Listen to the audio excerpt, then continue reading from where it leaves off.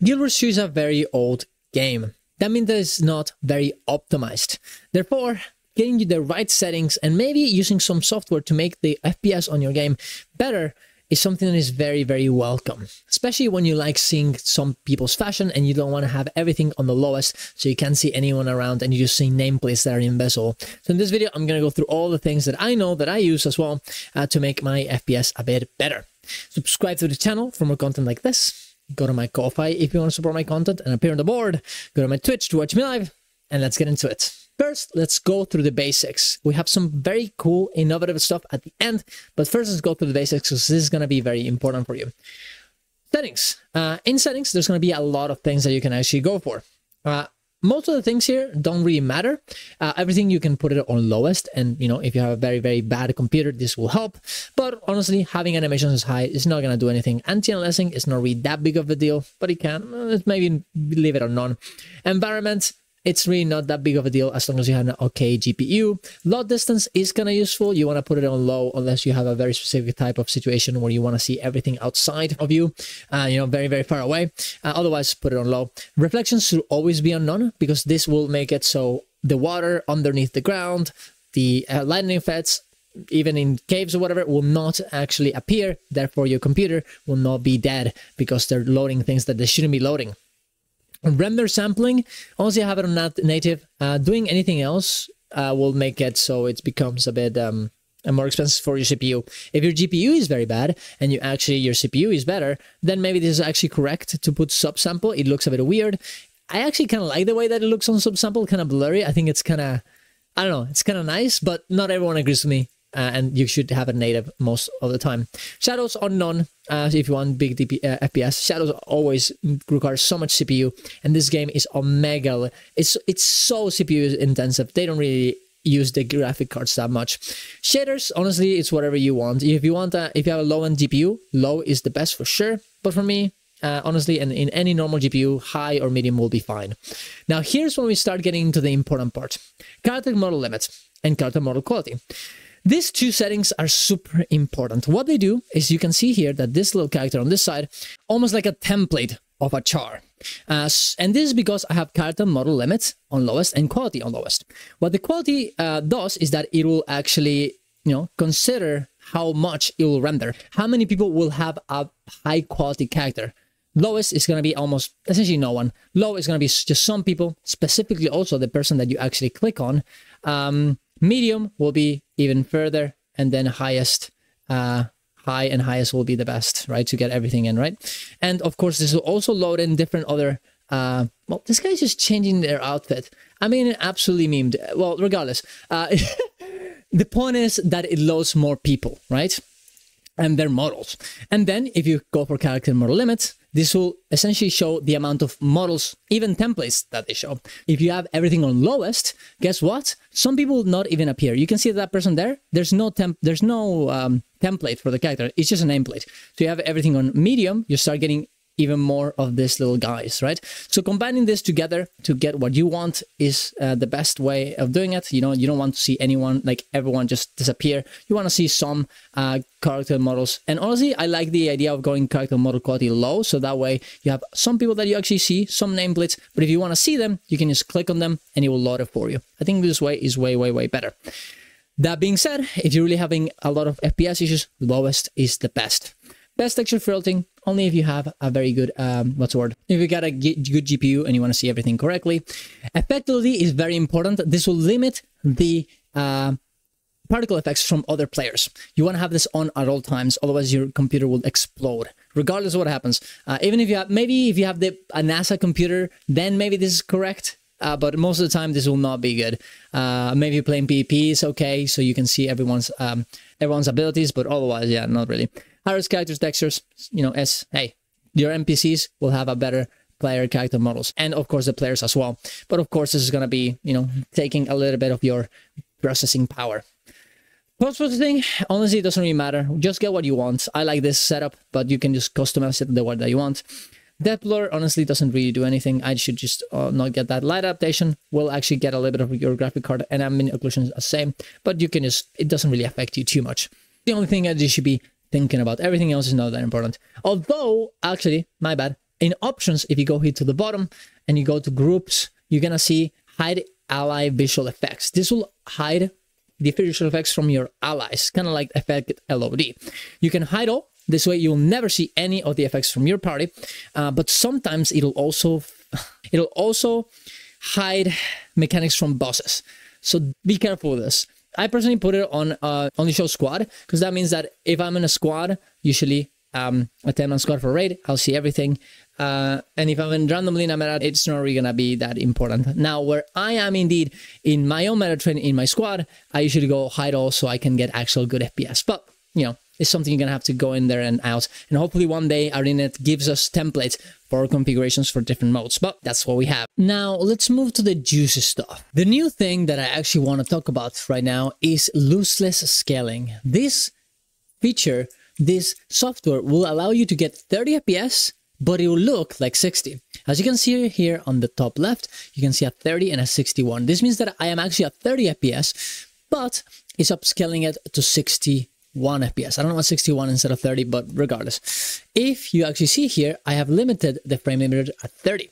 And as soon as I actually unscale here, you can see here that the, specifically on this part, you can see that the FPS is way worse, right? It doesn't look as good. But as soon as I press it, boom, it'll start upscaling it again and go to 60 FPS, just like you see. This means that you can actually go and get your quality a little bit higher, because the only thing that matters here is that your FPS doesn't go below 30. Usually in metas, you are around 60, and sometimes it goes to 40 and then back to 60, and it's kind of annoying. But if you look at 30 and then upscale to 60, it can look consistently smooth. If you're having problems going lower than 30, then maybe this is not going to work as much. But if you can at least maintain a 30 FPS in 99% of the situations, this is going to work like a charm. For me, for example, now I can actually put character model limit and quantity on low and seeing other people's fashion without having any issues in FPS, specifically when I'm streaming. So it's actually very, very nice. The quality gets a little bit worse when I'm actually on stream, just because I start using a lot of my resources to do this. But overall, for most of you guys, it will not be an issue. It's also kind of funny because in cinematics, it actually upscales it from 60 FPS to 120. Some cinematics, like the Drownstorm one, that is actually 30 FPS, looks super smooth because of upscaling it to 60 FPS. The only bad thing is that this feature, this software is actually paid. You have to pay for like around $8 or something from Steam. It's called lossless scaling. You can just look it up there. It's very easy, but it's definitely worth it. And you can just go and try it out. And if you don't like it, just refund it. They'll give you the money right away. No problems. Okay. And you're gonna end up buying another game on Steam eventually, right? Those $8 won't get lost forever. Okay. And of course, the way that you actually do this, and I have a whole video explaining the entire thing here. But what you do is just use the settings that I have right here. Right now, you have to have scaling tab on NIS. You have to have everything here. Doesn't matter. Frame duration, it must be at 2.3. Mode 2 times. This means that it'll upscale your FPS twice. And the other thing that is very important is the capture API to be WGC. This will allow you to have overlays. For example, Bliss HD won't work unless you have WGC enabled. After that, you're going to have to go to your profile, game profile, go to edit, and put on filters the actual Guild Wars 2.exe. You're going to have to go into Guild Wars 2 and click on this one, right? So it actually only captures that specific game.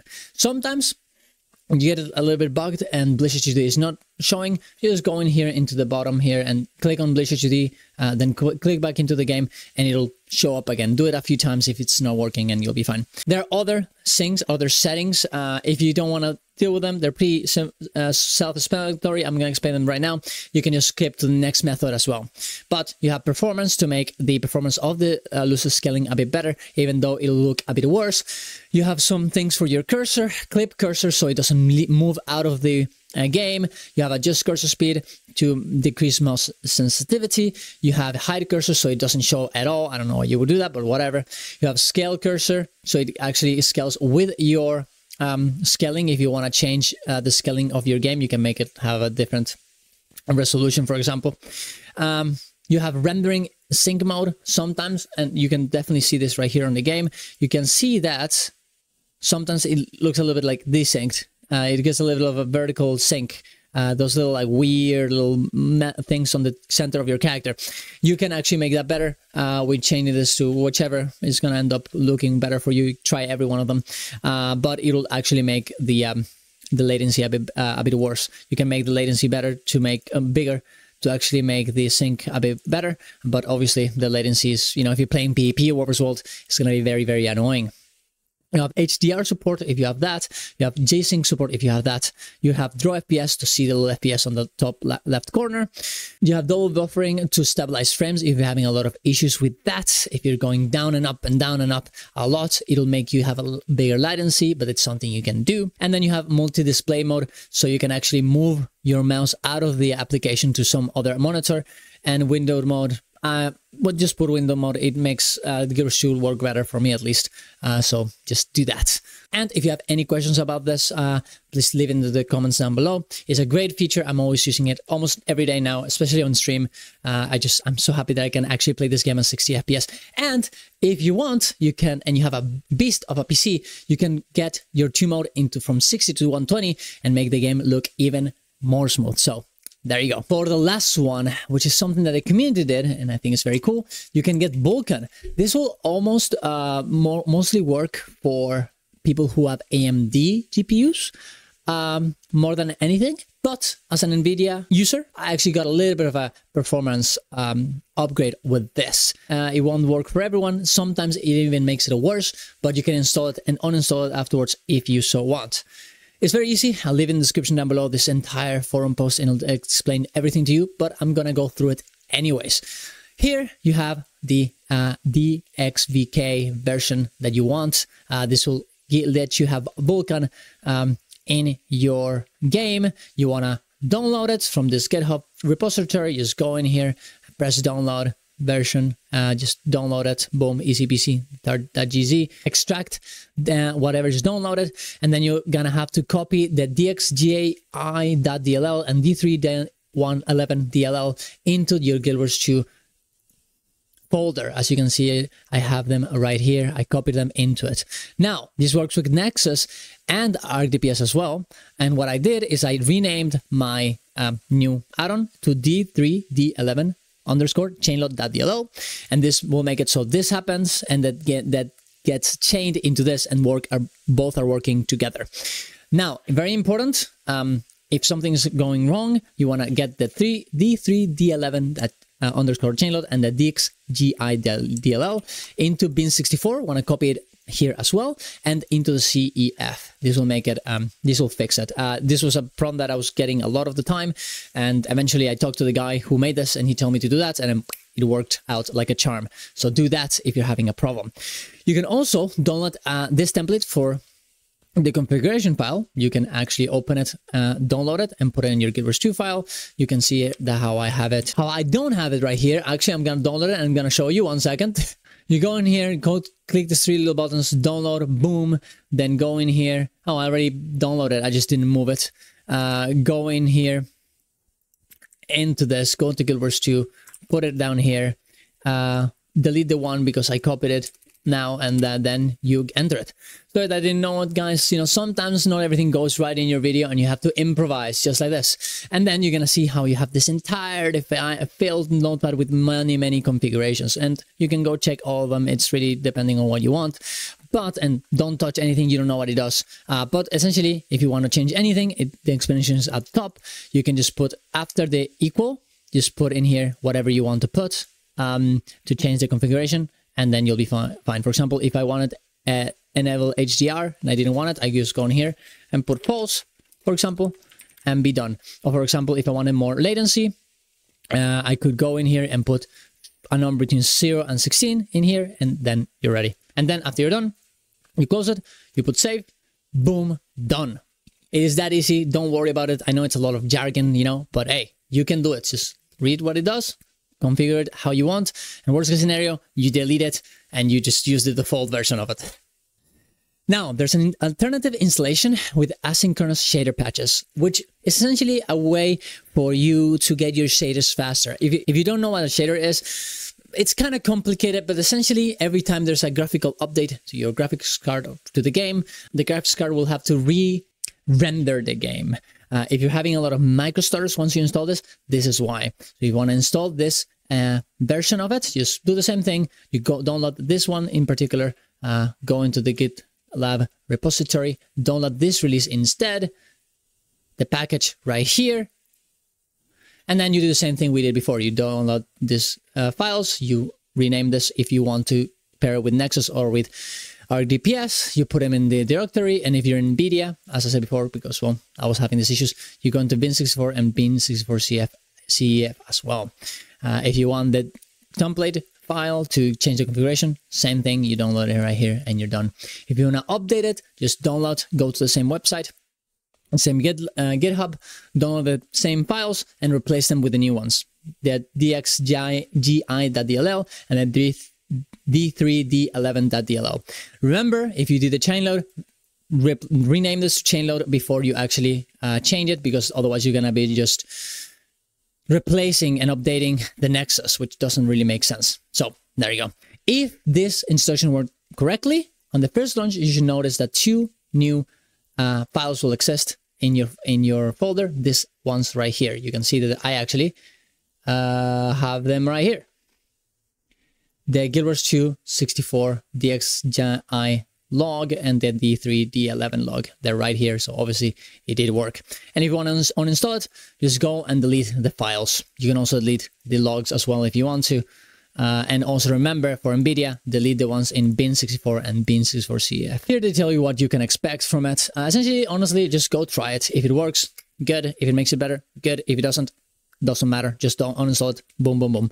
If you have any problems with this troubleshooting, you can ask me, or you can ask the person that actually did this. They're on the Reddit. I'll leave the Reddit thread right here, so you can just comment on it, and he always responds. And then you go. That's all I have for you today. All the things that right now are working for me, at least, to make a better FPS. I'm streaming on a laptop, guys. I have a laptop. I don't even have a PC. I move around a lot, so it doesn't make a lot of sense to get a big PC. And also, I don't have that much money, so it is what it is. But regardless, this is the way I do it, the way I get a better FPS on a setup that is not perfect for Guild Wars 2. And some of these things, like losing scaling, can be applied for other games as well. Not only Guild Wars 2. You can play WoW, any other MMO, better FPS. Man, you can play, well, if Bloodborne was on PC, you could do that. If only Bloodborne was on PC with 30 FPS, you can upscale to 60, but sadly that doesn't happen, so I guess it is what it is. Regardless, it's a good feature. I hope it works for you. And, well, tell me what you guys think. Tell me if it works. Tell me if it didn't. And if you need my help, leave a comment down below. Go to my Twitch to watch me live. You can ask me right there about anything. And, yeah, see you guys around. Go to my Ko-Fi if you want to support my content. Go to my Twitch to watch me live. And see you guys around. Love you all. Bye-bye.